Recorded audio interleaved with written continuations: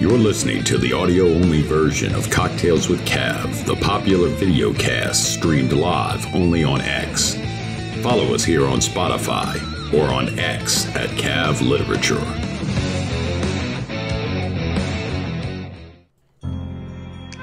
It was about 9 o'clock on a Thursday when I got back to my office. It was a dark and stormy night in New Orleans, with so much rain that the streets became rivers, as bad as the mighty Mississippi. I'd been challenged to a Hawaiian shirt contest by the Crime Fiction Lovers Indie Novel of the Year award winner, and I was feeling anxious. As a great British author friend of mine, Gregory Alexander Sharp, once said in his novel Killing Cure, available on Amazon and other fine retailers, the room smelled of cigarettes, booze, and old conspiracies. I poured myself a cocktail with some old whiskey and knew what I had to do. I got to it.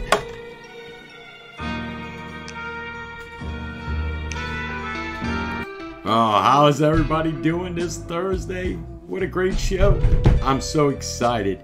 We are going to have the Crime Fiction Lovers Indie Novelist of the Year 2023 as our guest. Talk about his incredible book, Scratching the Flint. Quick housekeeping. Again, please check our merch page. Great swag, great way to support the show. And as always, please consider supporting the show at our Buy Me a Coffee function. Cheap cup of coffee is all it takes so we can keep bringing you great indie authors, entertainers, and artists. Well, I took up too much time with my noir intro, but I had to do it. It was awesome. Well, I thought so anyway. But ladies and gentlemen, help me welcome to the stage, from Chicago, Illinois, the incredible author, Vern Smith. Oh, Vern, thanks so much, man. I'm so glad you could finally make it on the show, buddy. How you doing? I'm doing well, George. Thank you very much for having me. Happy to be here. Yeah. How's the weather up there in Chicago? Not good. For the first time in about 4 days, I was able to walk around the block this morning, and otherwise it's been so cold it hurts. We've been having a lot of fires, and I'm the main snow shoveler around here. It's probably a Canadian thing. If we don't clear our ice, we're not nice and clearing our ice, we'll get fined or sued. Oh, geez. So I'm the first guy out there when it snows, and probably a little bit too old to be going analog with it. I think this is the last year with me and just a shovel. I think we're going to have to get a machine next year. You need to do like New Hampshire does and just pledge some political candidates, a group of 10 people for a coffee or something, and leave some shovels out by the step. Yeah, that's a much better idea. It works, right? Yeah. I'm getting to the point in my life where somebody else has got to do it, and I'll watch. That's supervise well. Yes. With all your experience. Yes. I'm going into supervisor mode next year. That's it. Well, I am glad you could finally join us, Vern. We had, I'd say, if ladies and gentlemen, I met Vern on X. He's a great member of the writers community and wonderful to engage with. And actually, we're both Hawaiian shirt aficionados. I think we said we were going to have a Hawaiian shirt competition for tonight's show. And what you got on over there, Vern? I came to win with my classic Rodney Dangerfield, buddy. Yeah, that is a thing of beauty, George, and I can't compete with that. I am sort of an amateur aficionado with it. I'm wearing a Columbia shirt with sailfish on it. I'll give you a little bit of a better look there. It's always a classic, tasteful classic. Yes, and I like my Hawaiian shirts very much, but what you have there, I've never seen before. That it seems like a one of a kind to me, and I am a little bit green looking at it. I tell you, I'm in love with it. I sleep sometimes in it. No. Well, be careful. Be careful. Save that for good. You have to save that for good, George. That's it. But geez, man, Vern, well, tell us a little bit. Man, we love to get the viewers to to know our indie creators and authors, and maybe a little of your background you want to share, and just, yeah, let them get to know you, because, man, you do some great work in the crime fiction genre, and I'm sure you probably have an interesting background that led you to writing in that genre in the first place. Well, yeah, absolutely. Just for starters, I do write crime fiction. I consider myself a writer. I don't think I can write anything, but I can write most things. Crime fiction in particular. I worked as a reporter early in my life, and spent a lot of time covering cops and whatnot. And so some of this stuff I came across or was inspired to do it at that time, and sort of got out of serious journalism in the early 2000s and started working on some manuscripts. Got some other books out, some other novels in particular, The Green Ghetto, and Under the Table. The most recent thing is Scratching the Flint, and it's something that was put out in 2023. It's been called a scathing indictment of the justice system. It's also been called satire, and I like to think it's just hyper-realism with some moments of comic relief in there. And essentially, it revolves around a stolen, a ring for stolen vintage cars and vintage parts. And essentially, push comes to shove. There's an investigation. Charges are pending, and Crown witnesses end up going not just murdered, but mocked and murdered. My main protagonist is a young detective called Cecil Bolin, and one of his childhood friends is mixed up in this, and the first person we meet, and somebody who does get mocked and murdered. And Cecil's a fraud cop. He's not a homicide cop, and so he's watching sort of as the system sputters. He's seeing lots of evidence of institutional failure, issues around influence, gatekeeping, and freelancing, which is exactly what Cecil ends up doing. He starts conducting his own vigilante investigation outside of the knowledge of his partner and superiors. And the story kind of spirals into a violent situation, and ultimately a situation where there is vengeance, but there's not much justice. Yeah, I tell you, yeah, it sounds like a great read for sure. And you got it won an award, didn't it?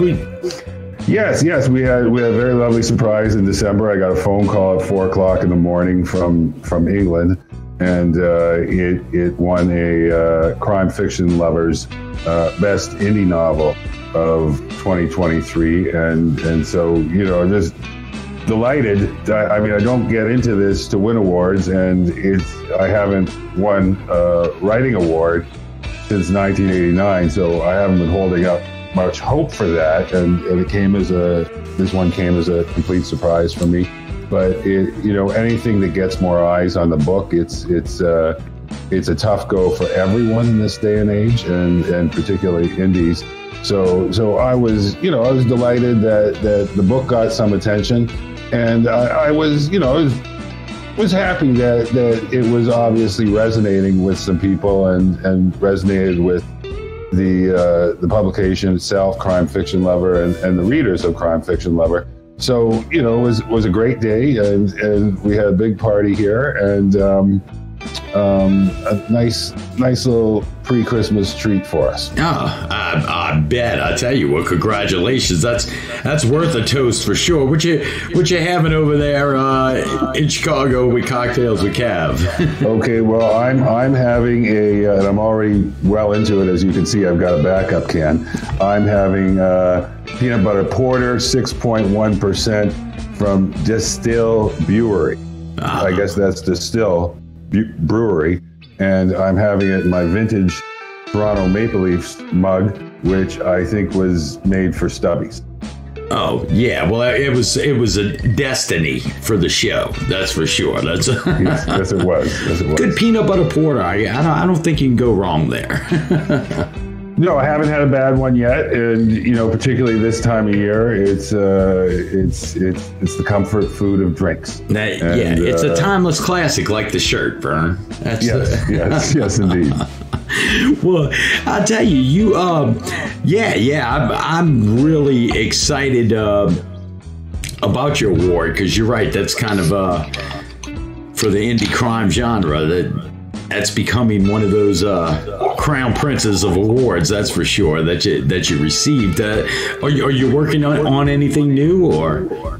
I am. I'm hesitant. It's so early in the process. I'm afraid to say much about it. When I was a kid, I would start a book and start shooting my mouth off 2 pages in, say, this is going to be a novel. I'm going to finish it next year, and then it would take me 15 more years to wrap it up. So I don't want to get too far into it, but it's something that's new for me. I haven't written in the first person since the 90s in terms of fiction, and it's something that's sort of demanded I write in the first person. So it's a little bit different that way, and it's also different in that these 3 novels that I put out, I'm told there is something that sort of demanded to be written in the first person, and so that's what I'm doing. And it's not something I would consider to be a genre story. It's basically closer to what I was writing when I started writing fiction, which is basically the stories of the city in which crimes did occur. But it's not a genre story in terms of being a detective story or something along those lines. It's more of a coming of age thing than anything else. And so I'm looking forward to sort of stretching my wings and doing something a little different. I don't anticipate doing series or anything like that. Once I deal with a character, I'm pretty much done with them. And so this is something that's it's different than what I've done recently, and I like to do that. I like my stuff to have range, and try new things. I don't want to keep writing the same book over and over again. So you just murder your characters is what you. Is that what you? Yeah, do? I'm pretty ruthless that way. I've killed off some characters that readers have liked, and it gets to the point in the story where they've run the course of their usefulness, and sort of that's it for them. And so I'm not afraid to kill off a good guy, and I've done that before, and I'll do it again. And but this is no remorse. No remorse. But this is I don't think there's going to be many killings in this new one. I think it's more of a lower middle class drugstore cowboy type of thing than it is a big show of murder. And if that's what you're looking for, I mean, grab scratching the Flint. There's plenty of killing in there, and there's plenty of killing in the Green Ghetto. So yeah, I've done that, and the new thing, more than anything, revolves around a young person stealing a suit on Yonge Street in Toronto. So it's more petty crime than it is people getting necklaced. Oh well, it's and that's, you're gonna have to complete the work now. We're gonna hold you to it now that you say. All right. but crime, I love the genre of crime fiction too, and what's your technique when you're writing, when you were writing your works? Is it you have the crime, and in other words, the great work that you've done, there tends to be a flow of clues and discovery and crime, and what's your technique as you lay out how you're going to go with it? Well, I did. I used to be what they call a pantser, and would sort of write and without an outline and write myself into corners and then write myself out. And there's something to be said for that, because if you don't know what's going to happen next, there's a pretty good chance the reader's not going to know what's going to happen next, and that's one of the things that I shoot for. I did a essay. I received a Ontario Arts Council grant to do a essay on pop culture and detective fiction, about 20 years ago. And when I was researching that, I was fortunate enough to interview Mickey Spillane. And one of the things he said to me is, know the end before you even get started. And so in Scratching the Flint, I did know how it was going to end. And it sort of made things easier for me in terms of filling up the sandwich and writing to that end.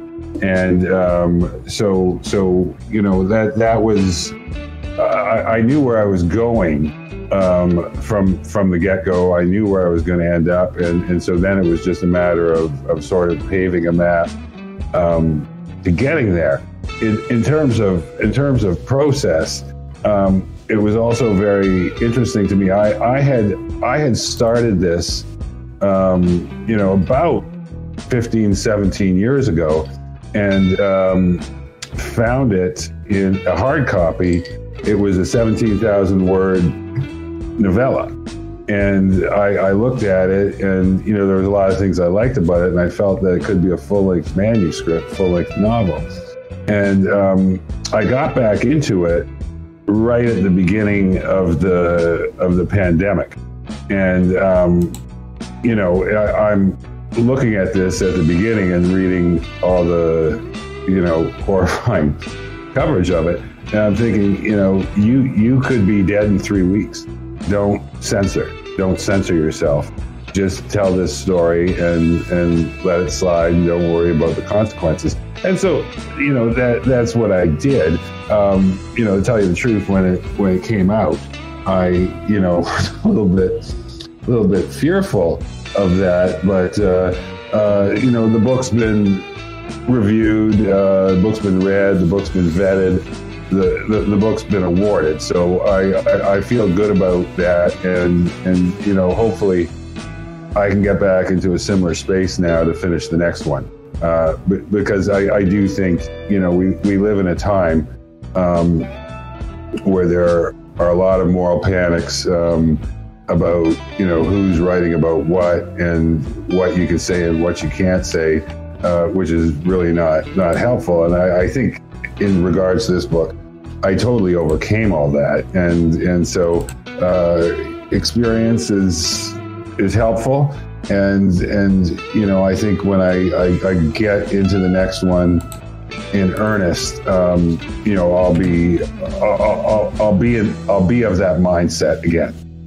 Well, and I tell you, and it's, I hope everybody does get to check out the work, because obviously, it is. It's like you said, Scratching the Flint. Just you went at it on it, and it is a coveted award. The Crime Fiction Lover Book of the Year for 2023. I have to tell you, Vern, I'm impressed and just so glad and excited for you. Well, thanks very much. It was a lot of fun, and a lot of people were very sweet and reached out. In terms of my family, my nieces and nephews, were probably proud of me for the first time in my adult life, and it was a lot of sweet. A lot of sweet things were said to me from people who are, from people whose opinions matter to me, and there aren't very many of those, but there are some, and it was nice to win it for myself, and it was nice to win it for them, and it was nice to win it for the people I work with at Run Amok Books, Gary Anderson, the publisher there, the managing editor, who's shown a great deal of support for my work, and Krista Winsheimer, who, as far as I'm concerned, is the best damn editor in the small press, and you know, like anything else, is a team award, and so, you know, I'm delighted that this was given to us and earned. But it's very much a team award. You know, there's a lot of people over the years that helped me. A lot of people made me better, and a lot of people supported me. No, that is so awesome, Vern. Well, I'll tell you, ladies and gentlemen, like I said earlier, met Vern on X. He's a great member of the writers community, and fun to chat with, that's for sure, and interact with. So please make sure you go give him a follow over on X. He's at Real Vern Smith. His handle's right there on the screen underneath this video shot for you. And also, please do. See ya. Got the alcohol problem with the camera backwards, but up here, right here, we've had the banner all show long. Please go visit the website. It'll bring you straight to Vern's work, Scratching the Flint. Again, like we said, like he had mentioned, won that prestigious award for crime fiction, Indie Crime Fiction of the Year award, right in December. You said they announced, huh? Yeah, it was, I believe it was December 7th. Oh, awesome. So yeah, ladies and gentlemen, please take a chance. QR code will take you straight to the website and everywhere the book's available, and check out Vern's work. And Vern, you got anything else you're plugging, man? I appreciate you. Definitely appreciate you coming on. Well, we put out in 2022 a crime fiction anthology called Jacked. And that won an award as well. I was the editor of that. The curator, Krista Winsheimer, helped me on that as well. And that won a Chinosky Award from the Independent Fiction Alliance. And so that's also something I was very proud of. It was a different type of thing for me. I always sort of wondered, you know, what I'd be able to do with a crime fiction anthology. And I'm not talking about my own work when I say this. I'm talking about the 20 wonderful writers of Jacked. And what they brought to the table was just outstanding. And I will put that against any crime fiction anthology that's been published since. Oh, awesome. And where can people find that? That's also a Run 'em Up Crime product, and you can find that wherever fine books are sold. I like it. It's smooth. You got that down, Vern. I like that. Wherever prestigious award-winning books are sold. I like it. Yeah.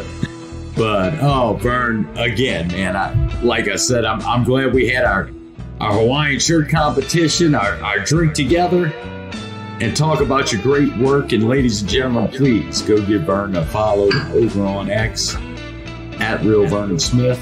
And again, please go visit his website and check out Scratching the Flint, the award-winning crime fiction novel. Vern, appreciate you, man. I appreciate you a lot, buddy. Well, George, thank you very much for having me, and I know you're a veteran, and so I just want to say as well, thank you very much for your service. No problem. I appreciate it too, sir. Thank you very much, and cheers to you, Vern, open Chicago and live from New Orleans. We appreciate you. Cheers, George. Thank you very much.